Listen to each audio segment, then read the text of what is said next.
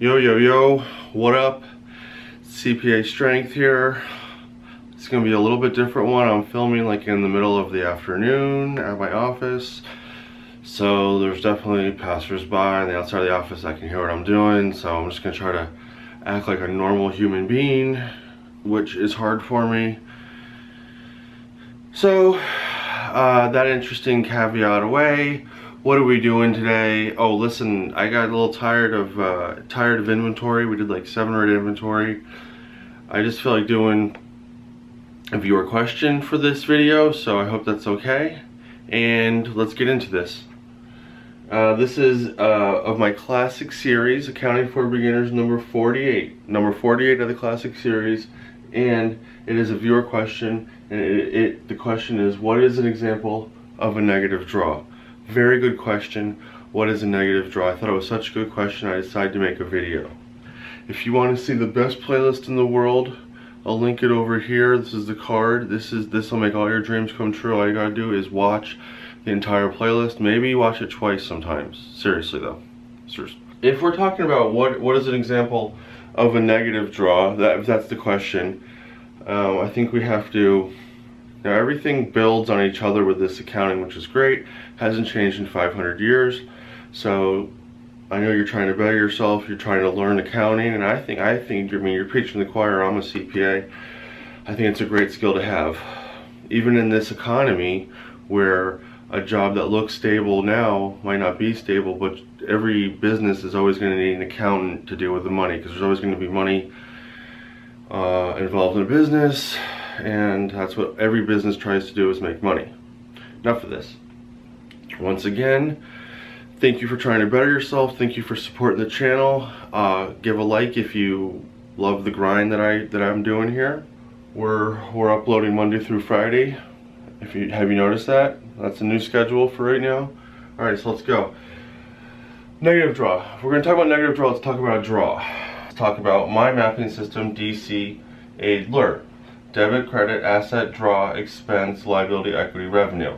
Now I circled draw because the question is about a negative draw. So most of this video, or at least half of this, a good portion of this video, we're going to talk about what a draw is, because that'll, in my opinion, that'll help explain what a negative draw. Like if you know what the normal is, then a quote-unquote negative draw, and I have that in quotes down here because it's just kind of maybe my lingo. I don't think you would say to, like, you wouldn't have a balance sheet, a chart of accounts that would have the negative withdraw chart of account, is all I'm saying. So if you know the normal, what a normal draw is, the reverse of that would be a negative draw.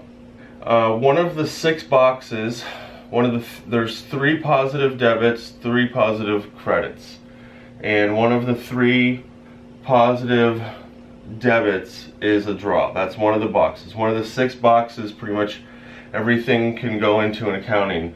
So one of the 6 boxes is draw. That's what we're talking about right now.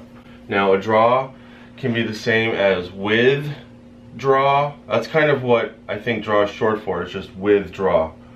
If you're dealing with like a business, like an S corporation, you'd have a shareholder distribution. If you had a C corporation, it'd be called a dividend. Taking money out of business account for personal reasons, that's a draw. All these things are the same. All these things are really a draw. And now I made this kind of big in the middle, tried to key in on this. The question is negative draw. So I want to talk about what a regular draw does. Now a draw reduces equity. That's a normal draw. See how you can see that all these things reduce equity. That's where these items, a shareholder distribution, a dividend, they would show up on the balance sheet. And a balance sheet is assets equal liabilities plus equity. Right? That's the balance sheet. And then a draw is taking money that's in the business out of the business. It's not an expense, it's not a revenue, no. It's just money that you're taking out. And in certain situations, you know, all the situations are different, but that's what a normal draw is. Now here's an example of a normal withdrawal, and a normal withdrawal, you're taking cash out of a business. For whatever all these reasons. For this reason, it's a S Corp. You're taking out $1,200 from the business. That's a normal withdrawal, right? Normal, think about it, normal withdrawal you're taking out, like normal. And you're gonna have debit shareholder distribution, right? Because your draw account's going up. This will be in a draw account, shareholder distribution, see, these are all draws for $1,200. Your credit would be cash because you're taking out $1,200 from your bank account. Now the bank account or the cash account doesn't care why or whatever, it just knows that there's $1,200 leaving out of the account. So that's easy, you know, follow the cash is easy. So we're gonna have for journal entry rate. How do you know it's a credit?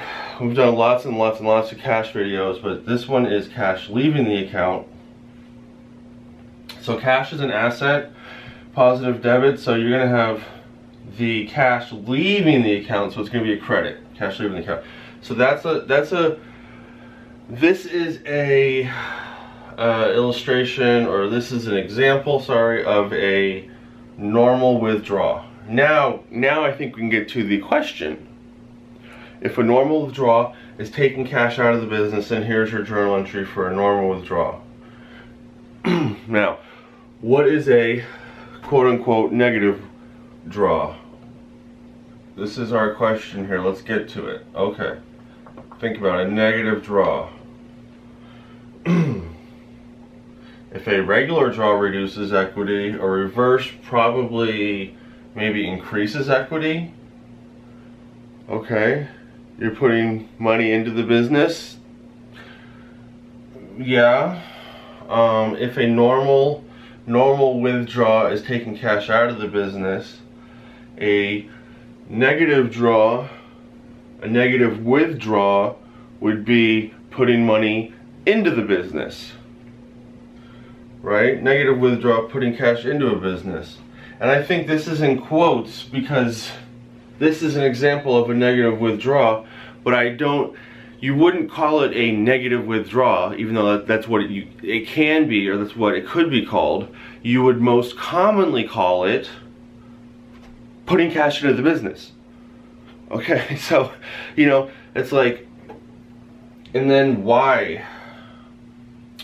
So that would be if you're putting cash into the business with a negative withdrawal, putting cash into the business is a debit because cash is an asset and it's positive debit. So you know that would go right here. Particular example of our negative withdrawal or putting cash into the business, this particular example, it's a shareholder distribution. So you're taking, you know, there's not much money in the bank account, you're putting this money back in, so you just reversed it. And I think that's a good example, is just reversing these right here. Anyways, this was Counting for Beginners 48. Thank you for following with everybody. Can you believe it? We're almost at the halfway to 100.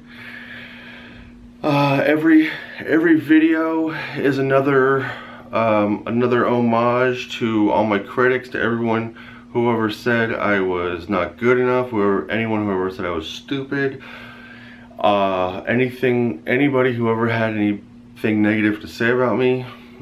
My classic series is my answer. Deuces.